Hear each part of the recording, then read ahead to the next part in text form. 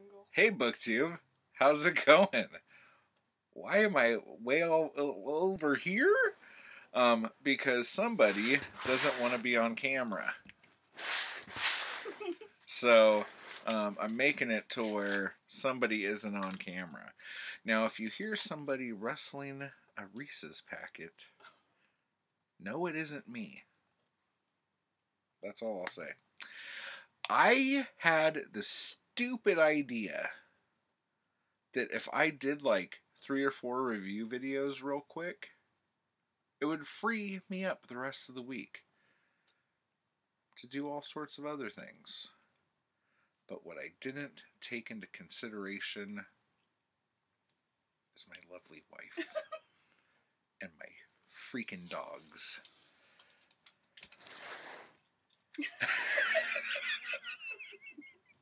So, this was a horrible idea. But, yes? What was that? What did you say? I'm just going to say there's not a lot of... yeah.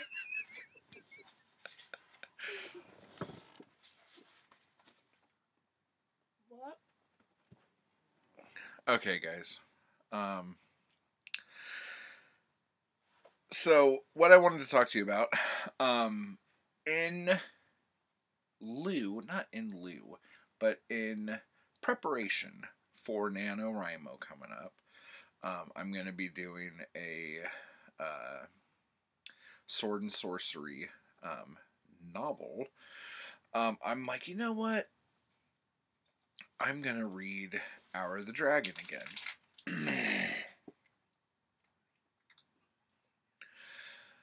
The Robert E. I was going to ask you to get the paper cups off this stuff. I'm done before now. we started. I'm done. I'm so sorry. I need chocolate bad. Okay. Yeah, so Hour of the Dragon. I believe when the Lancer and Ace books popped up, DeCamp changed the name of it to Conan the Conqueror, I want to say. I don't think I have it over there. No, I don't. Okay.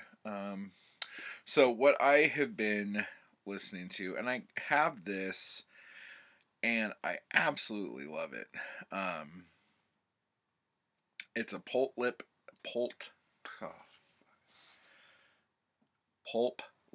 production. It is Conan the Cimmerian Barbarian, the complete Weird Tales omnibus, edited and annotated and narrated by Finn J.D. John. Fucking hell, dude. Give me the longest title in the goddamn universe to try to say when I'm all tongue-tied. Okay, so anyway, this is a really good audiobook, and when I first got this, I think I did a video on it. The annotations and the introductions that Finn J.D. John does are amazing. I think they're very good.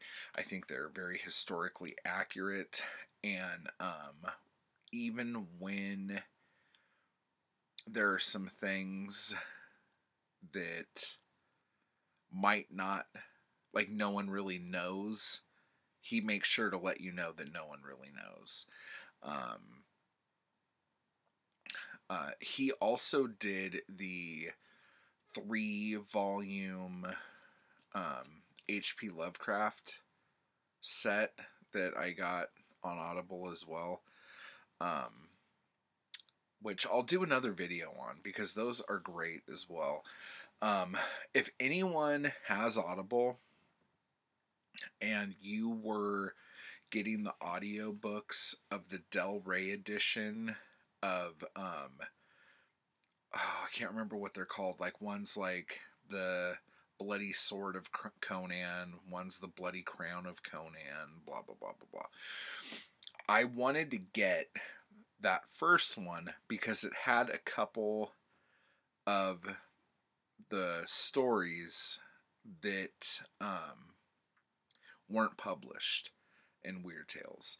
So because those weren't published in Weird Tales, those don't fall in public domain. And those were ones that were later rewritten by L. Sprague de Camp and Lynn Carter in the Lancer Ace editions. But in those Del Rey editions, they have the original Robert E. Howard manuscripts. And they have not ebooks, audiobooks of those. And I would love to have audiobooks of those. But I ordered one a few months back. It was actually before we moved out here. And the chapters were all messed up. So like the first chapter would say chapter 1, like on the contents in Audible, but it would be like halfway through chapter 15. It was just like a train wreck. And I did all of the, like, did you update your app? Did you turn it off and on again? Did you da-da-da-da-da? Did all that stuff. Talked to the people at Audible. They let me re-download it, and it was still jacked up. So I want to know when that gets fixed, because I'm sure they're going to fix it eventually. Like, that's a pretty huge property to have such a huge screw up. But I'm waiting to find out if that is good and all put together again before getting it again. So if any of you out there have it, please let me know if it's messed up for you or if it plays fine, because I want to get that. Because like God in the Bowl, Veil of Lost Women, what was that other one? The Wolf something. And then the Hall of the Dead, Hand of Negril, I think is the name. There's just all sorts of fragments and short stories that Weird Tales didn't publish. Because I think there's only 17 published Conan stories through Weird Tales. Actually, that's not true, because they didn't do Frost Giant's Daughter. That was some other magazine. Okay, anyway. So back to Hour of the Dragon. Hour of the Dragon is a novel, a Conan novel, that was written for the European market and would be consumed by people who didn't have access to Weird Tales. So Howard took kind of like, and I say this very loosely, he took some of the coolest stuff from all the stories and kind of melded them together to make this novel. Now, I don't even think it's that bad. Some people are like, dude, he plagiarized himself. And I don't think he did. I don't think it's that. I just don't think he did. I think there's so much in it that is different and exciting, that it's an awesome standalone product, especially if you're wanting a novel. Now, Robert E. Howard only wrote 4 novels. And for me, I don't think his novel writing is as good as his short story writing. So that kind of drags for me a little bit. And even though the last chunk of the book, like the last battle, let's say, being told from the bad guy's point of view makes sense in the story because of how it plays out, it really bums me out in Conan Tales, especially when you either don't start off with Conan, which this doesn't start off with Conan, I don't think. No, it doesn't. And so, as similarities go, this has a lot of the feel of Phoenix on the Sword. Um, but I don't feel like it's plagiarized, or he plagiarized himself. If you understand what I'm saying. Um, but the thing that I feel like he lacks is that Conan is basically, they're gonna do battle with these people that are trying to take over Aquilonia from him. And he's pretty pissed about it. And then some spirit comes into his tent and makes it to where he should have died, but he didn't die, and was just he was like paralyzed, couldn't move or whatever. So he didn't tell anybody, but he found somebody, like one of the guys in the army, had the same kind of shape as he did. So they put all of his armor on him and said, this is what I want you to do. This is where I want you to be. I need you to lead the army, because if they know that I'm incapacitated, we've already lost, kind of thing. So he goes out there, and the army goes out, and this sorcerer basically makes these mountains collapse on top of them. So the entire army's wiped out. And then we go on with this story of Conan being taken prisoner, and then how he escapes, goes all across Hyboria, to find out that the sorcerer, who's like 3,000 years old, he needs to find this ancient heart artifact jewel, the Heart of Ahriman, I think is what it's called, in order to battle his magic. And he goes all over Hyboria. Like, we're talking like practically every single place that Howard ever wrote about is brought up in this. But the problem is, besides I hate it when they don't start off on Conan, is that somewhere around midpoint through the book, Conan just shows up at a place, sees somebody that he knows, and we're supposed to just go, oh, he knows this guy, or something like that. And some of them we knew beforehand, but for the most part, it's people we've never heard of before. And then this character will go on this big exposition dump of what's been happening since Conan hasn't been around the last few pages, and why no one will listen to him, and how awful everything is, and how things are upsetting. And then Conan's like, well, screw that, I'm gonna do what I want, I'm Conan, blah. And then the people will either agree or disagree. But it's like, it's funny when you pick out something that's in a formulaic pulp story and have a problem with it being repeated.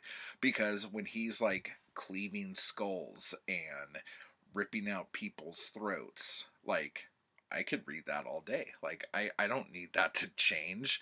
When he's drinking wine and throwing maidens around and wrestling monsters, like, I'm in, I'm cool. But like, when, hey, let me tell you everything that's happened since you haven't been here, blah blah blah blah blah, page after page of information, that really bothers me for some reason. But it's funny too, because I hate flashbacks. So and I know flashbacks work in a lot of cases and they're fine, but there are some people who just rely on it. Like, they're like, we're not going to tell you anything that's going on until we have to through flashback. And then you're just like, well, that's just because you don't know how to tell a story and blah, blah, blah, blah, whatever. But anyway, so this bit always annoys me. And it's not that it's not interesting, and it's not that it's not a good read. But when we get to this point where it's just like info dump after info dump, and it's like, dude, how long have you freaking been gone that everything is different now? Like, the whole world you knew is now a completely fucking different place. Like, what the fuck? It's really frustrating. But then again, it's great. And when he goes into Stygia, it just like cranks up to like 1,000,000. It's just so exciting. It's so good. I can't say enough about it if you haven't read it. If you haven't read the short stories, should you read those first? I would say yes. And don't start with Phoenix on the Sword or Scarlet Citadel. Like, start with like Frost Giant's Daughter or Tower of the Elephant, and read Phoenix on the Sword and Scarlet Citadel once you're done. Because basically, I think the big gripe everyone has with Hour of the Dragon is that it's basically the Scarlet Citadel and Phoenix on the Sword, with little sprinklings of everything else in it. I think it's not quite... I'm probably being too kind. But I just love all of them, so it doesn't really bother me that much. But then the last book, or the last story in the Weird Tales Omnibus that I have here, after Hour of the Dragon, is Red Nails. And the way Hour of the Dragon ends, it's like so freaking like, oh, like this is so much fun, everything amazing is happening, blah. Like, you don't want it to end. So going into Red Nails, which was the last story he wrote, and it's kind of a beefy one, is awesome. And it has Valeria in it, for those of you who know the films or the new comics, the Age of Conan comics, Valeria of the Red Brotherhood. And it is just epic. Like, basically, Conan's following this chick that he's known for a long time. He's chasing her through the jungly woods because they're both on the run from something they shouldn't have been doing in the first place. There is monsters, like giant monsters, enormous creature thing coming after them. They get through that. It eats their horses and breaks all their bones. Like, just the description is so good. And they see a walled city in the distance. They go there. They've never seen it before. Doesn't look like anyone's around. They enter it. It seems like it's a dead city, like that there's nobody there. And then, as you would imagine, bum, bum, bum, all this other stuff happens. And you just get some great stuff. So Red Nails is definitely an amazing one to look at. And then when you like read like the last line, like, I know he didn't like write this and then kill himself the next day. Like, I understand time passes and all that other stuff. But when you read like the last... a lot of these Conan stories, in fact, Hour of the Dragon ends like this too.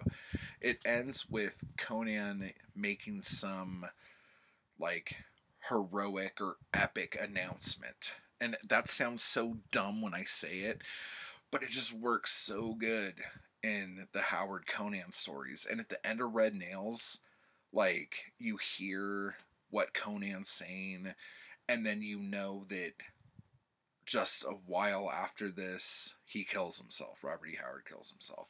And it just really sucks, like, when you think of it like that. So I just ruined that for you guys. I'm really sorry. But it's just so, like, touching, yet, I don't know. Um, it's just really good. So if you haven't read Red Nails yet, read Red Nails.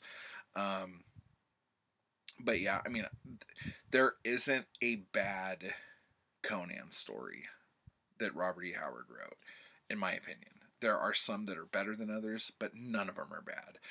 So you can't really go wrong. Some people will argue that if you pick up any of the Lancer Ace paperbacks or the Gnome Press hardcovers that have the L. Sprague de Camp rewrites and Lynn Carter rewrites, that some of them are really just not as verbose in the action description. Whereas, like, the L. Sprague de Camp, at least in this is my opinion here, the descriptive action that Robert E. Howard uses is short and curt and, like, heavy. Like, no punches are pulled. When L. Sprague de Camp fixes what Robert E. Howard wrote, and a lot of, and this is where you get into, is L. Sprague de Camp a dick? I don't know. L. Sprague de Camp claimed Robert E. Howard was a hack and not very good at what he did, I think, so he can claim a place by saying, oh yeah, he wasn't that good, but I could clean all this stuff up for you, and all I want is, like, part ownership of Robert E. Howard's Conan works. Oh, that's okay? Perfect. Yeah, let's do this. You know what? I'll even write a little bit about Robert E. Howard, about how he wasn't that good, just so everyone out there knows that Robert E. Howard wasn't as good as I am. Is that okay? Perfect. We could do that. So that's why I have a problem with L. Sprague de Camp. But if L. Sprague de Camp didn't do this, I don't know if anyone would even know who Conan is today. I think they would. I think August Derleth would have made sure of that if L. Sprague de Camp hadn't have fooled around. But then we're into the H.P. Lovecraft, August Derleth muddied hole, just like we are with de Camp and Howard. So who knows? But anyway, so I feel like de Camp's descriptions are more purple and flowery about things that aren't nearly as important as the action and stuff like that. And so, like, if he was going to describe this crocheted blanket, he would do a great job with it. But then if I tried to strangle him with this crocheted blanket, he wouldn't be able to write that very well.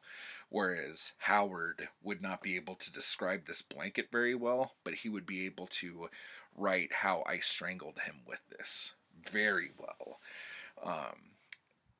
So there you go. That's my 2 cents. So just pick up some freaking Conan. Okay? Bye.